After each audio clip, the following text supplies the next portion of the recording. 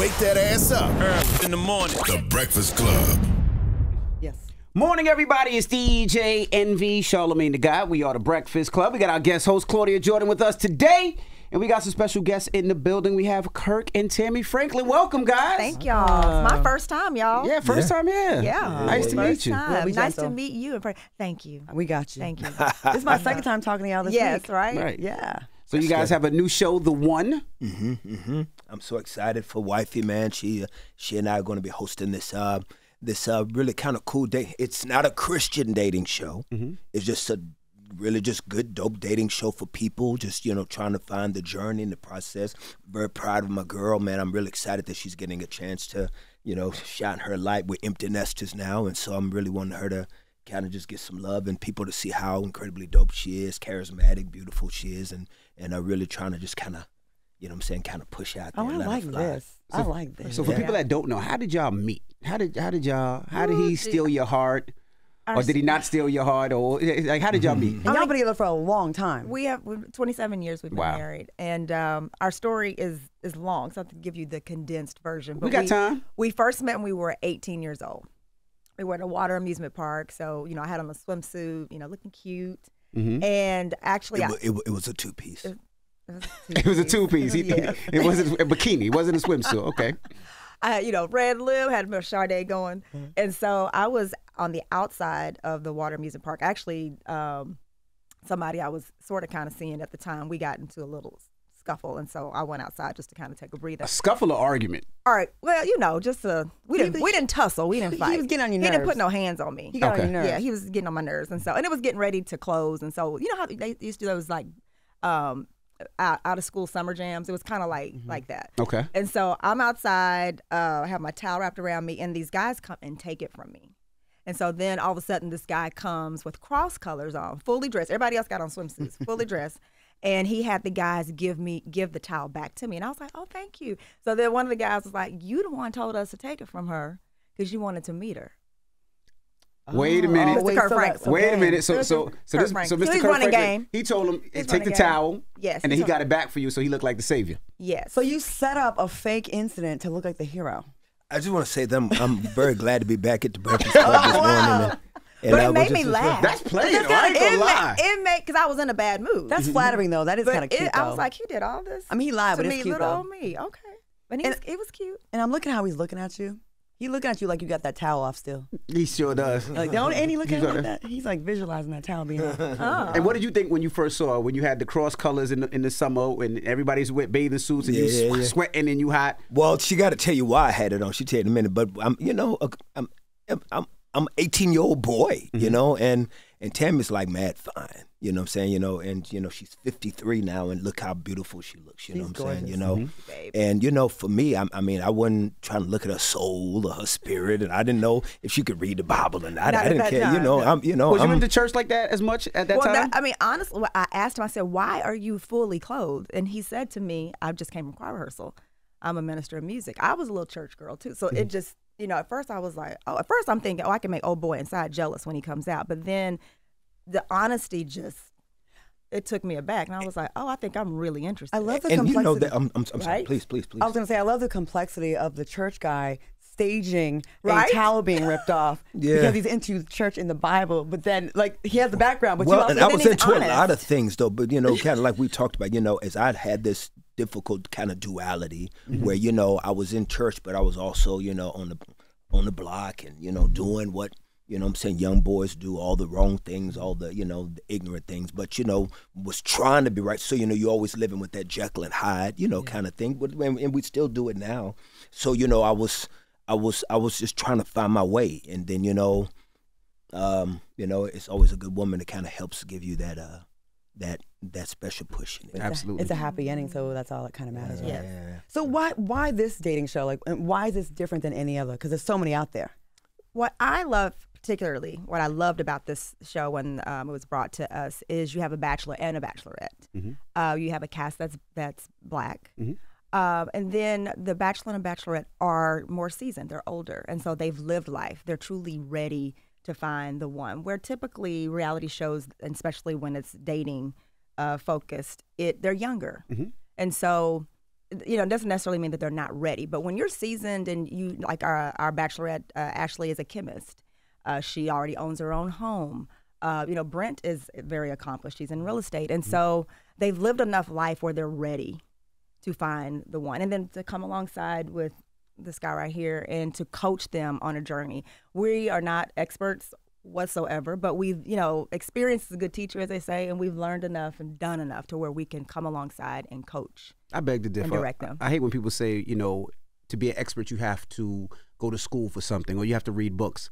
But you guys just told us you've been married for what, 27 years, 20 years? But you guys are experts. Well, and the reason why she said it like that, King, is that because I think that within the culture, when you start seeing couples, I think that we begin to super romanticize and idolize relationships, that we put pressures on people that we think that their lives are perfect. And so we try to aspire to what we think that perfection is.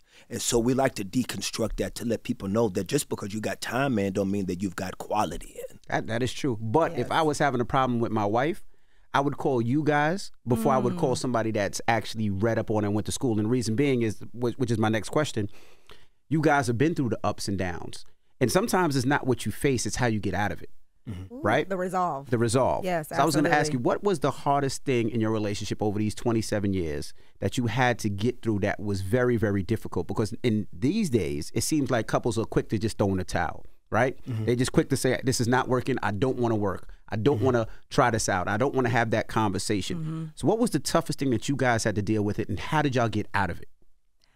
Definitely blending a family was one of the things. When I came to the marriage, I had a daughter and he had a son, and who he legally adopted, daughter Carrington. And just blending family is not the easiest thing to do. Our kids were so excited because we were their first experience of a 2-parent home for both of our kids. But I think the adults around circling the situation made it harder. And so just being able to work through that process. And then even right now, one thing I want to express is that marriage, as you know, it is seasons of ups and downs. And, we're empty nesting right now. And so we've been empty nested, 2 years? Yeah, but the pandemic threw it off. Well, Because the kids came back, they came back home? They came back. Yeah, and They came back. And it gave kind of like a delayed reaction because the empty nesting has been harder for It's for me. him. Because Well, you've had a more delayed reaction. Yeah, I definitely have had, a reaction to empty nestings. His has been way more delayed, where it has taken me by surprise. and I really think that we are going through the hardest season we've ever gone through in our marriage now. Right now? Why? It's because right now there are traumas and experiences in our lives that are coming up in ways that you were not prepared for. Meaning, like for me, the adoption issues in my life, because remember, I was raised by an older woman, and it was just me and her. Right. So, and as a young boy, and I was adopted when I was 4, but she was 64, and so I didn't get the chance to go to parties and go to events and hang out because she wouldn't take. I mean, at her age, she wouldn't take me places, and so I lived in a neighborhood where there were where everybody was seniors. So I lived a lot by myself. So I was raised by myself. I mean, and so that space of loneliness didn't do well for me. So, and I never had family. That's why I called the first group Kirk, Franklin, and the family, And so when I got married to Tammy comes from a huge family. I'm the oldest of 7. Oh, wow. And so it's a lot of them. And then we got married with kids. So we've never lived by ourselves. And so now that we're living by ourselves, for me, and it's pushed me back even deeper into therapy, is that because now the loneliness it's like the kids been gone, their spaces now that are too much for me to handle. Does it bring you back to your trauma when you It brings me back to my trauma as my childhood because the empty net, I've never lived with. So she's an incredible woman. It's not her. It's what the space is doing for me because I have nothing else to nurture. I have nothing else to feel that emptiness, and it reminds me of the loneliness that I felt when I was a young I man. never hear men talking about empty nesting, and this is fascinating to hear because we don't hear this. We don't hear, and we hear more the woman's side. Yeah. And it's more focused on you know, the kids and what she's going through. But yeah, there is a side for the men. Yeah, and you know, and I don't have cousins. You know, I don't have uncles and aunties. Like I don't have a family I can go to and spend time with, and I don't have a lot of bros. And a couple of friends I do have, like I have great 2 guy friends, but they have jobs, you know, and they're busy. So I spend a lot of time by myself. I write music by myself. I produce by myself. So, you know, just that loneliness. My kids feel that. And so I'm having the hard job now of learning that marriage and family are not synonymous. Right. They are 2 different things. And it's funny that you said that. I think that's part of the reason why I always wanted kids, right? My oldest is 21. She goes to NYU. When she left the house, that was my heart. Congratulations. Because she was the one that would, if I go look at a car, she's like, Dad, let's go. Bro. If I go to the baseball game, Dad, let's go. We go, like, she was that one. And then when she has her own boyfriend, it kind of hurt. Bro, let me tell you something. I married Tammy not because of Tammy. I married Tammy because of her daughter. I fell in because her daughter was 5 years old when I met her. And she had these big old eyes and this red hair and this raspy voice.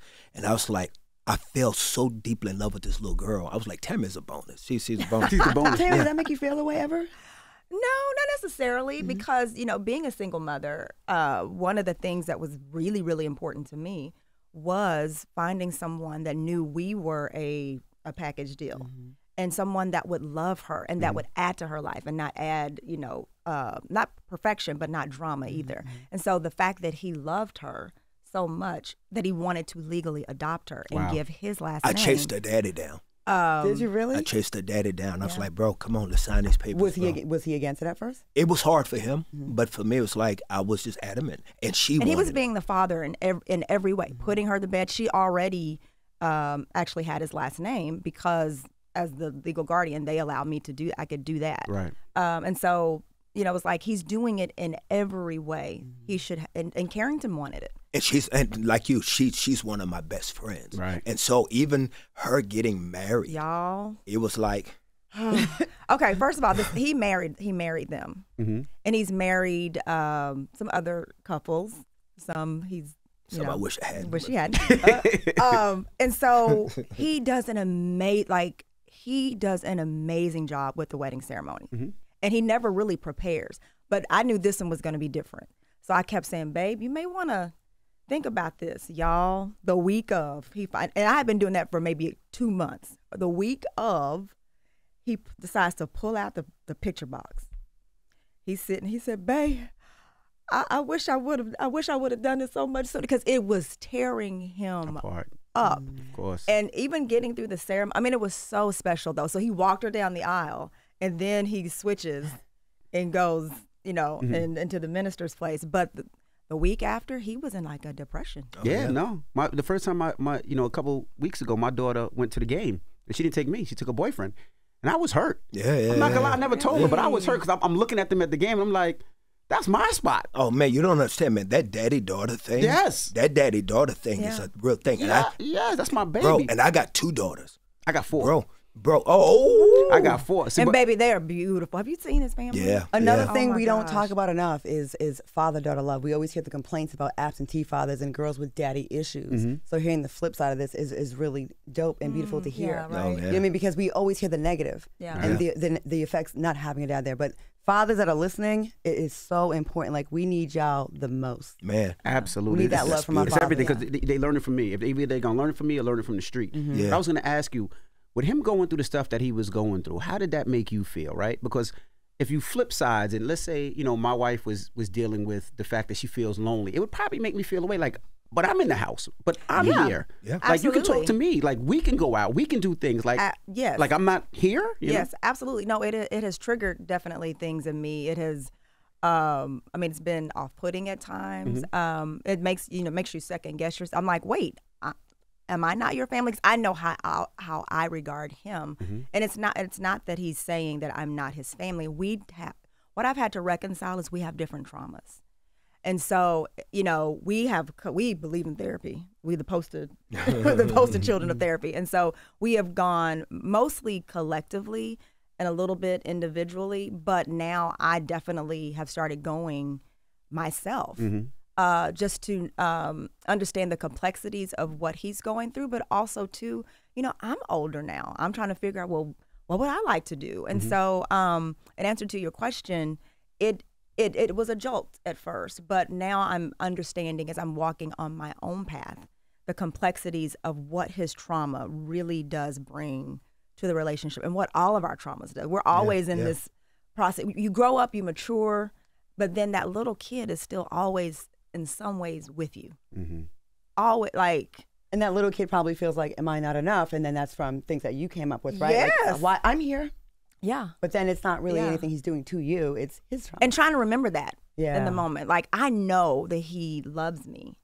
I know he loves me. But, you know, and Kirk's always been a loner. He's like, I've adapted to and being okay with understanding who he is. And so I've been totally fine. Like, if he lands and I say, hey, you need a minute to just kind of woosah, I'm okay. You know, if you want to take a couple of minutes and, you know, a couple of hours even, and just go chill, decompress before you come home. I was like that when we had kids. I'm like, I get it.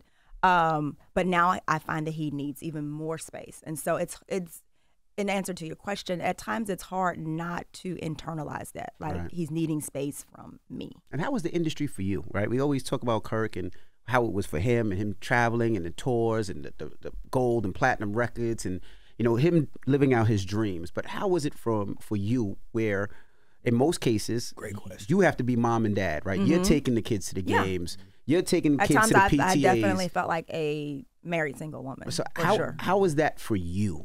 You know, the complexity of the industry that we're in, like, we're in entertainment, but we also do gospel music / ministry. So it has a different complexity to it. So my mindset is, okay, this is calling.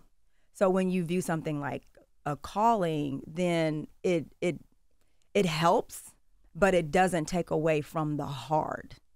And there were times when it was absolutely hard to be married and feel like, you know, that you're a single mom. I learned to definitely not even bring things up to the kids until they were set in stone. I'm sure your wife does the same, because it can change at a hat.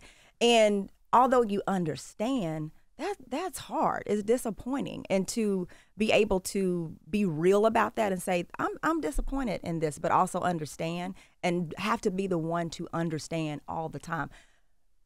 They get old sometimes, you know, as well. But when we are committed to each other. I'm committed to him. I knew going in, I counted the cost. In the industry, there's cost. Absolutely. And that's her mom and daddy.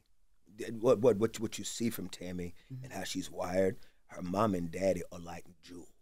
They just the soberness and just the depth of these two people. Because what is Pop, 75 now, 73? 70. Ooh, don't give me a line. 74, I think. 73, 74. Yeah. Mom's 70, 71.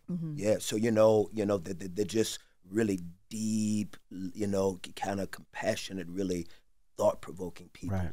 And so that's why she's so soberly minded. Like, and and again, it has been this difficult dichotomy, because when you are a gospel artist, but then you live in these spaces that are kind of counterintuitive to what that is, it can even be hard, not only for her, but, hell, it's hard for me, to try to sometimes try to understand, because you live in a space where you're always criticized with who you work with, who Correct. You're collaborating with, or, what you got on, how you move on stage. And so it's like my whole career, there was always this tension. And so sometimes you don't know how to turn that off when you go home. I think that probably just like you is that, when you live in your creative space and then you have to go home and try to switch. Like I say to people all the time, like, you remember when Mike Tyson was really like when he was at the top of his game as a boxer, and he was just like knocking cats out. Can you imagine him getting on a plane going to a PTA meeting? No. You see what I'm trying to say? And so it's almost like we love these spaces of people, but we forget that the transitions for them and other spaces is very difficult. It can be hard and and chaotic for them to live in these normal spaces. Make it hard for relationships. How are you guys as parents, right? Because the cool thing with sometimes being on the road a lot is you're the superhero, right? Because the kids, especially the girls, are tired of mom. So when dad comes home, they're running, they're jumping on you, they're kissing you, they're rubbing your feet, massaging you, cooking you food, drawing you something special, right? The boys are sometimes the same, sometimes different. But how are you with disagreements and arguments? Are you in the middle? Like, you know, last time you came, we were talking about your son and the phone call, your son that he recorded. How are you with that? Do you get in between? Do you try to squash that beef? Or with mom? Because a lot of times the girls will beef with mom crazy, but won't beef with dad. So how are you with that as being a parent? Do you try to squash it? Do you be like, that's their thing? I think that I definitely respect. I'm not a man, although I bring a lot to our sons. I'm not a man, and so there were things definitely. Even though as a mom. And mom, we can get in the way, especially when it comes to our boys. And we don't want y'all to discipline them hard. And so there were times where I had to definitely learn, okay, he's got that. This is important for him to have. And he understands that there is a process, a way of thinking. I've been a little girl before. But also, too, I think that there are ways that in which he has been very helpful with the girls at times, and I may help him say, hey, you know, Kirk is very methodical in his thinking, and so oftentimes coming alongside, especially our youngest daughter, it was always a teaching moment, and I could tell that wasn't working for her at all. And so I said, hey, you need to just be around her and just be a part of her life, and that builds more relationship, but otherwise she's going to shut down on you. And because for a second, and they're so much alike, for a second they were like, And he said to me, babe, thank you for giving me that advice, because it's helped me so much. It's helped me really break down this wall that I saw that I was, you know, building. So I think we come alongside and have and the fact that he could accept that, because that's difficult. You know, my wife has told me that before. Like, you gotta be on him. I'm like, I'm a good dad. What you mean? She was like, no, I'm not saying you're not a good dad, but I see things that you don't see. Yeah, and you have to be able to. And that's that helper side of us. You know, allowing us to help. It's beneficial. It seems like both of you are really very self-aware, and I would imagine that's probably why you've been able to go 27 years. And I like to ask, self-aware. Now, because you're both admitting to things that your shortcomings, and a lot of people don't. A lot of people just see what the other person's doing. I thank you for highlighting that, because I don't think I've thought about it that way. No, I'm listening to you like you're very mature how you talk about your issues. A lot of people are quick to say, well, you do this to me, or you do this, or they blame the other person instead of saying, well, I have these traumas. But you know what? We've been married 27 years, so we've grown to this, and I want people to understand we've grown to this. This wasn't necessarily how we responded, you know, 5 years in, especially him. That's why I want to ask you, with 27 years and the self-awareness and how you've grown to this now, what advice would you give to people? Because like you said earlier, people are so quick to throw in the towel. Like, it seems like one little bit of adversity, it's like, I can't do this, it's too much. And I see a lot of people not really fighting for love. And I'm a hopeless romantic, where I think getting through those things makes you a lot stronger. And then you can kind of look back like, wow, we went through all this and here we are. Yeah. Do you mind if I answer that first? Please. I really believe that we, as a culture, would also fix this problem by not forcing marriage on everyone.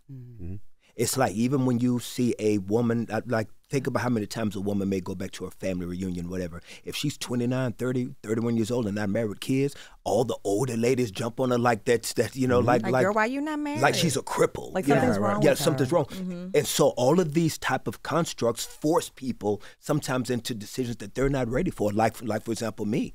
You know, I got married, but now that I'm much older and I'm talking to him, I was not emotionally, psychologically ready to be married, but I was in church, and the narrative in church is, if you living in sin, you're gonna go to hell. Right. And so you scared because you're a young boy, you acted with them girls, you know. My career was taking off, and had a platinum album, even though I was in church and there was this struggle. And so you get married, not because you understand the cost of it, but because you are driven by the fear of the community that you're in. And we all know any decision made by fear is not sustainable. Right.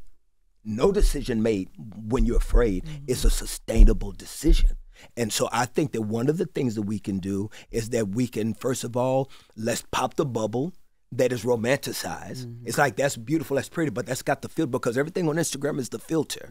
So it's like we keep living for the filter, but we got to be able to show the freckles. We got to be able to show, you know, the no make. We've got to be able to paint to our young men and women as they try to maneuver through these things called love and relationships, the real pictures of what life will bring, so that they can make sober decisions.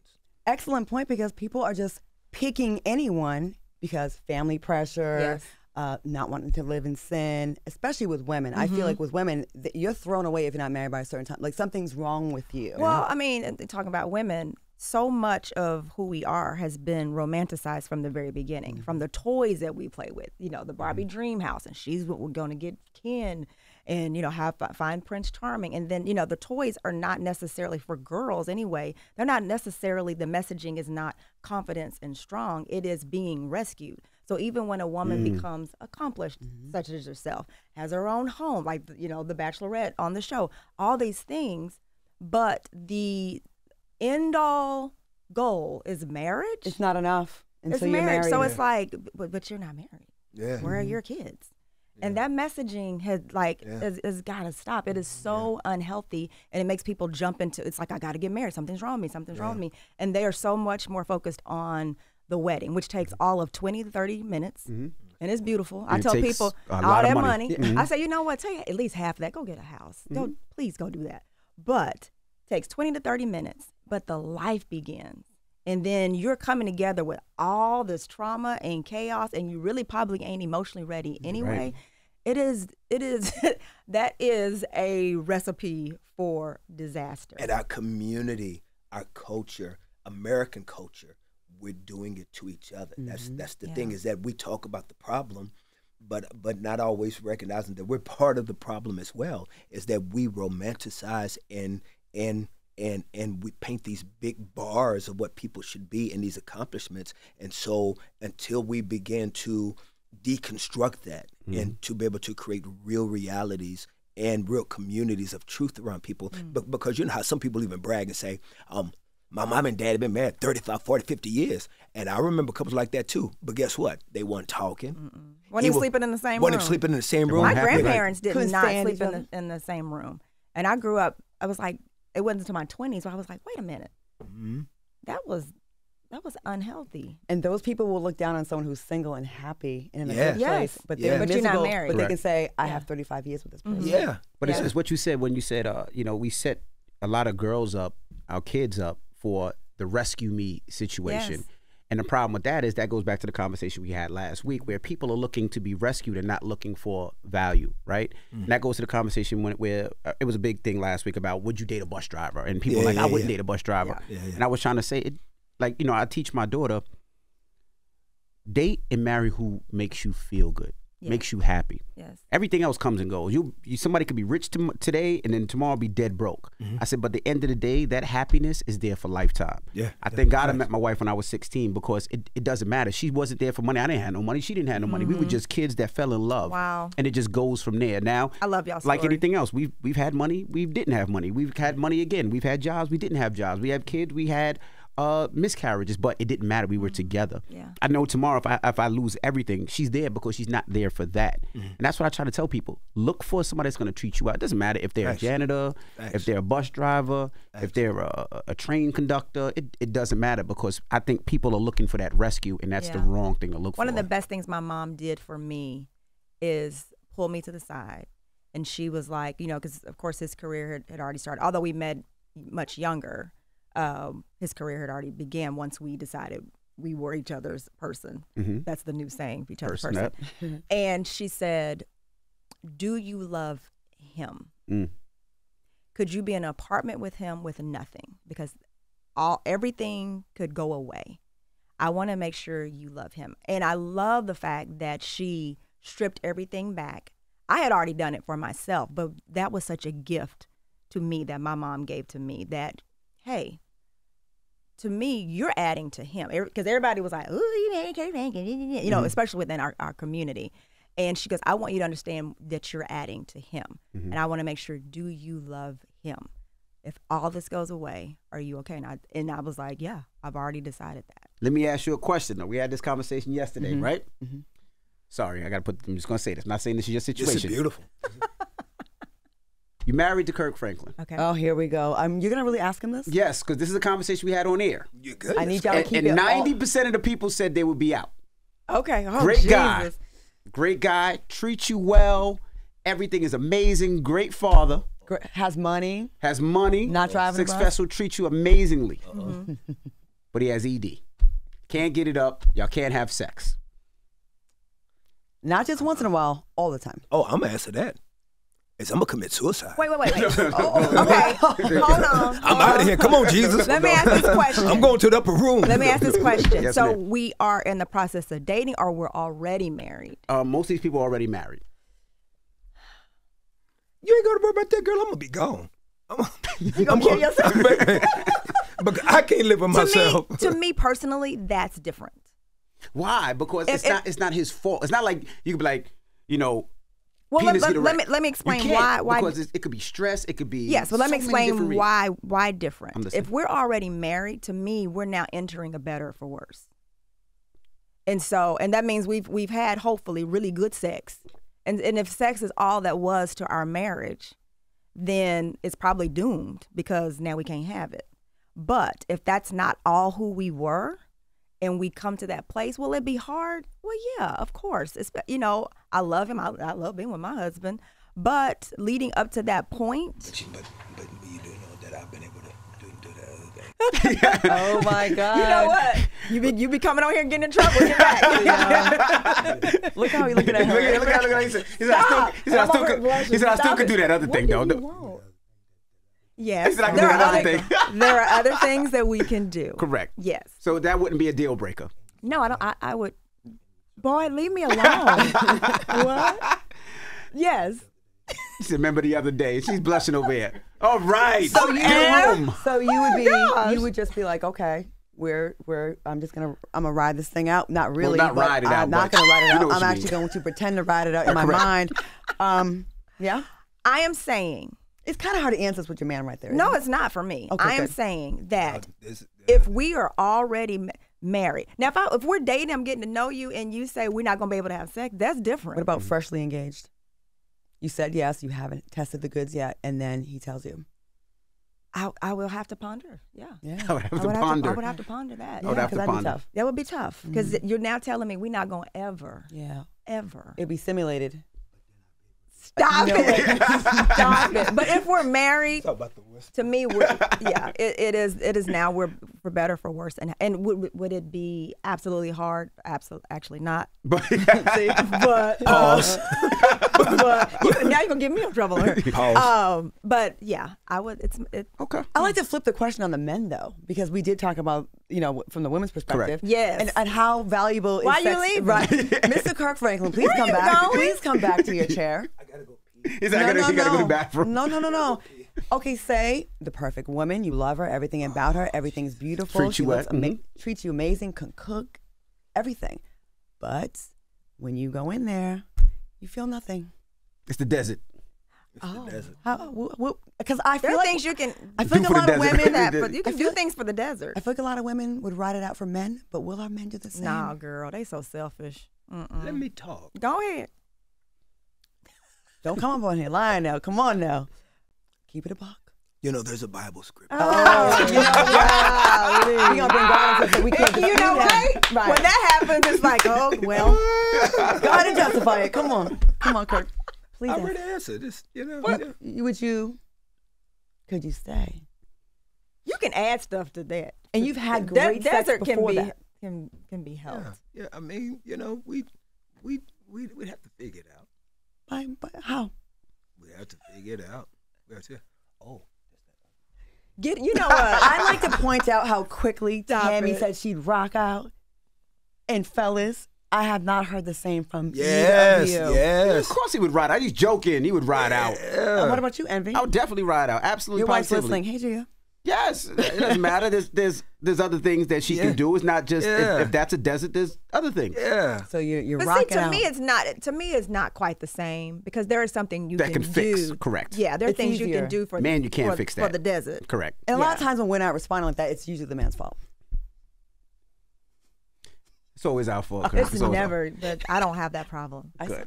And I want to get back. You gonna say something? Y'all not good. No, You know what? no. You're not good. Didn't y'all come in and talk about your show? Yeah, no, we all up in your business. No, this is great. This is I great. want to talk about music too. So, how is it working with each other in the studio? Because married couples sometimes it's difficult because you see each other all the time. So, how is working with him in the studio? How's working with her in the studio? With regards to music, Mhm. I don't work with him in this. Oh, so y'all don't work with each other at all? Not musically. No. You don't want that stress. He may run something past me. What I think about that.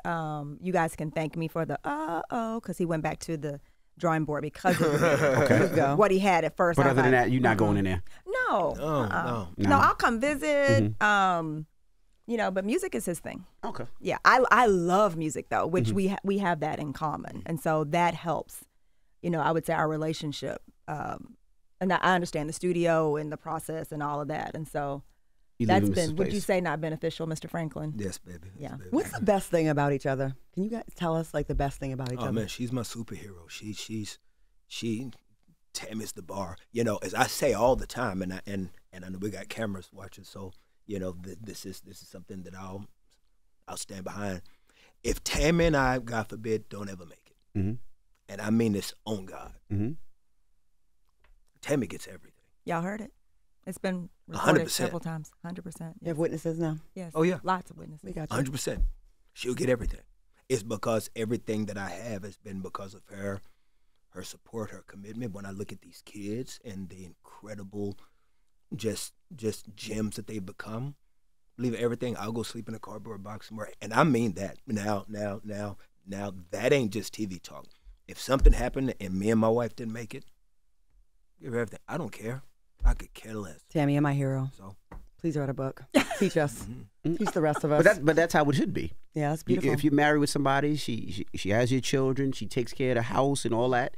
You want your kids to have the best. Mm-hmm. And 9 times out of 10, your kids are not going to be happy if mom is not happy. Right. Yeah. So it's But there's absolutely a positive lot truth. of men that don't think that way. Yeah. And And they I don't they understand respond that. that I don't way. understand And that. it's But for me, no, man, it's like everything, take it. It's your, and it's because you understand, just, and especially when you've never had family, and now that you have these kids, and because of what Tammy has done to contribute to my career and to my life and to these kids, it's like, look, I was not able to. Because it would have been his fault. I was not able to, what I'm, just whatever the case may be, everything would go to Tammy, and I mean that. I hate that it's easy now, like when you're in a good place, but then people sometimes change when they're mad at you or resentful. Yeah. Yeah, but But that's why we have it on tape right now. So we. Right. Well, and I also live based on the way that my life has been constructed, because remember my, like, and I don't want to go into details even right now, but I'm dealing with a new family drama. Yeah. I'm talking about that is very, very painful for me. And, and she heard me breaking down the other day on the phone, man, like right before we came to New York, Yeah. and it's just, like my past family and these family things, like they've never gone away. Like it's always something that come up. And so it's like I'm never living where the wounds get healed, whether it's stuff with my son or stuff with other family members. And now I've got some new stuff that is even probably the most painful I've ever dealt with. I got a voice message from somebody I haven't heard from that I let Tammy hear just yesterday, haven't heard from in almost 25 years. And it's like I can feel the anxiety and the trauma even when I heard their voice message. It's like, yeah. How do you deal with that though? Because it's Well, people I don't come to you. They come to you for love and help, right? Because they a lot of people feel like he's a man of the cloth. He's And in the I hate gospel, all that. and they come to you for hate that. all that. So who do you go to besides your wife? Like who can you lean on when you're having those problems and you're having family problems, and especially in this world, there might be somebody you can't trust because you feel if I tell him, it's going to leak to the public. So who do you trust? Well, first of all, because I don't have family, is I don't have a lot, but my therapist that I've been going to since I was 28. It's funny because I was talking to him a while back. I told Tammy I was talking to just about a month or so ago, and we were laughing. I said, because I'm his longest running patient. And I was laughing, and I was like, what's wrong with me? Why am I why am I the longest patient that you've ever seen? And he's Nigerian, really, really nice guy. He said, He said, because with every level of your life, it's triggering new traumas. So we're having to address things that if you would have just plateaued, if you would have just had, one, just maybe, season of just maybe being a school teacher and you retired or something. He said, but because you're having these new levels and new experiences, which God has been very kind to give me, but it's triggering, whether it's empty nesting or this or that or, my thing with my son or different that, so it has been just lessons after lessons. And my natural response is to be alone. That's my natural. And then that hurts her, and I'm trying to figure that out. And then you run to work and you overwork as men because and then because now my kids are gone, I don't have something to nurture because as men we have to nurture. So it's been a hard season for you. And how's the relationship with your son now? Is that better? Did y'all patch it up, or still not having that conversation yet? No, it's not better, and we just y'all just keep praying for us. That's too bad. I want to ask Tammy, because I got to ask you, what's your favorite thing about your husband? The best thing about him? I think his ability to make me smile. Like at any given moment, I can be mad at him, and he just will come in and which the day I met him, that he made me smile, he made me laugh. Towelgate. Towelgate. You like that? I love it. You can keep that. You can keep that. I'm sure button up. Jeez. Look, Shirtgate. Shirtgate on Breakfast Club. Kirk's tripping. Time's hard. I need him. But he makes me smile. Makes me happy. That's so important. Yeah. And he's my friend.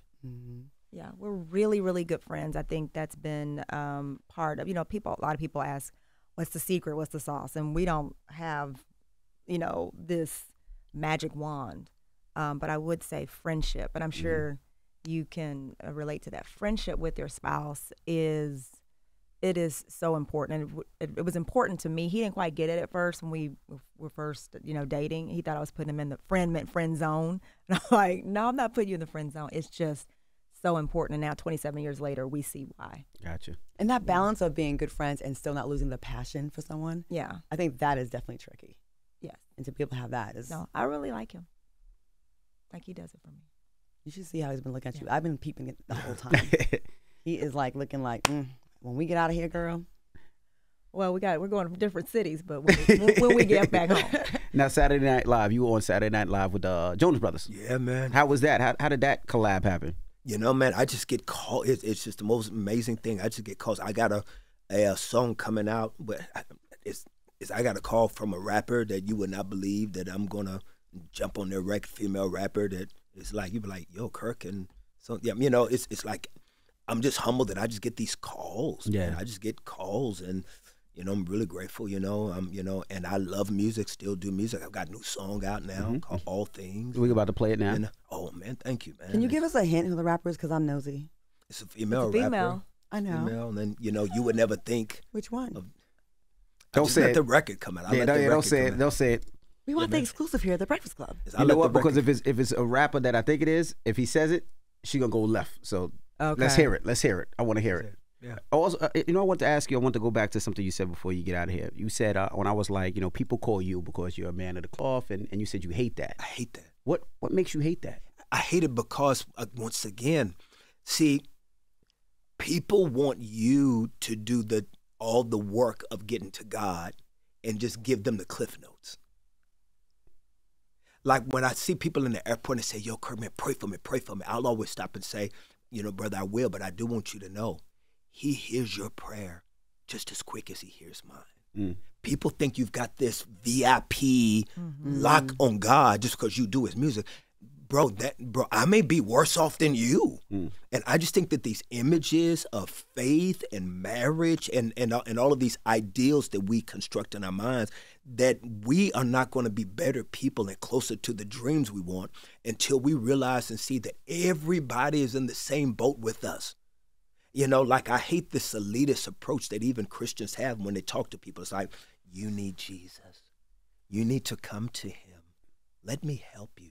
It's like instead of this where I'm a patient, I'm a doctor, talk to patient, I'd like to talk to people like I'm a patient in the same bed next to you, and I need to tell you about the doctor. I would feel like that'd be a really unrealistic pressure to be perfect, and I think that turns a lot of people off. Yeah. Because a lot of us aren't. So I appreciate when someone can have the complexity, right, duality of I am close to God, but so are you. So and are I also you. have flaws like you do too. Yes. And I'm just I'm just more vocal about mine. Yes, Because yes. I think that's what turns people on to when people. I love people that are cool with their flaws. Man. Yeah. And don't try to hide them. Yeah, it's like we're all patients. We're all growing. Yeah.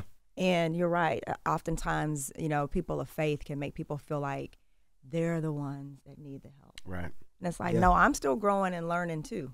But sometimes those ones that speak the most righteous, they be the most ratchet and be off the chain and judging you. Yeah. Well, Yeah.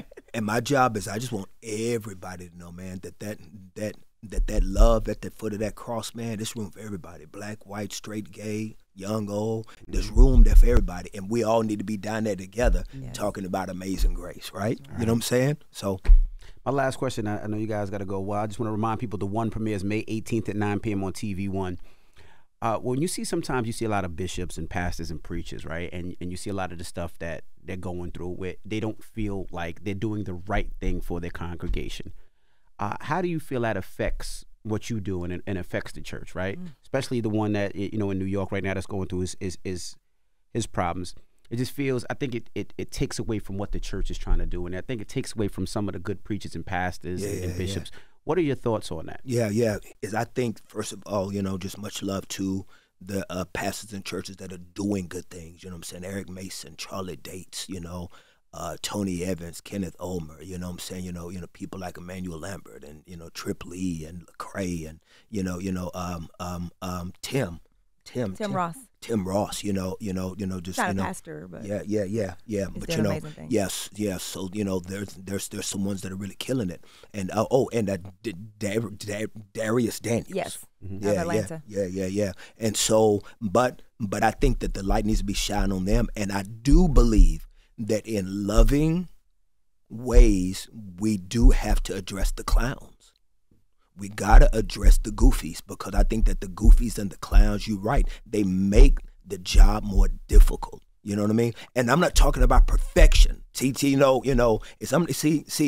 sometimes we talk about that you can't judge. You judge what you put on this morning. Mm-hmm. You judge if you're gonna wear the hat or not. We all judge. It's the healthy, and what is the purpose of the judgment? The purpose of the judgment is to make something better. Mm-hmm. Now, if the purpose of the judgment is to just kill and just to destroy and to make yourself look better, then no, then the motives and intent are wrong. But we've got to shine light, because I am a sinner saved by grace. I can go out there right now and mess up and fail. That's why I like to lead with my weaknesses. I'm not perfect. I struggle with the same temptations as any other man, same failures, same flaws, same heartbreaks. But when we take money and material things, and when we abuse people's weaknesses, and when we use people's weaknesses for our own financial and celebrity benefits, let me tell you something, man. We got to shed light on the goofies. I agree. I think that's such a sin to take advantage of people who have a lot of faith and they're believing in you, and you're taking advantage, and you're full of it. Yeah, man. Yeah, man. We've got to do it. Once again, not because we're perfect, but when we are abusing the weaknesses of people and taking God and making him a lottery. When we make church Vegas, we got a problem. Yeah. Facts. All right. Well, we appreciate you for joining us. No, man. Thank y'all for having us, man. I mean, I'm gonna be like the guy in the airport. We need you to leave with a prayer. We need you to leave here with a prayer. So, man, first of all, man, Father, thank you for just this opportunity, man. We don't understand why you always allow things to get so crazy in our lives. We know the world is bananas right now, but Pops, I gotta trust you.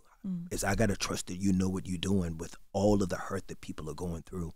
I'm just asking you, please, Pops, some kind of way, man, I need for you to just shed some light on some dark areas in your children's lives right now. So many people want to know where you are.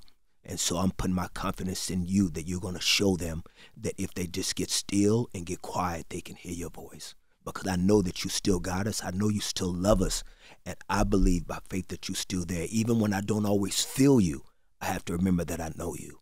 And I believe that for all of your kids listening right now. Love you in your name, Jesus. Amen. All right. Amen. Well, there you have it. Amen. Amen. Amen. Well, there you have it. It's Kirk and Tammy Franklin. Thank you so much. Thank you. And don't forget Nice to check meet out you the in show person. May 18th, 9 p.m. on TV1. And the new single that we're going to play right now, All Things. Appreciate you, brother. Appreciate you, sister. You, King. Thank you so much. Nice to you. meet you in person. It's the Breakfast finally. Club. Good morning. Wake that ass up. In the morning. The Breakfast Club.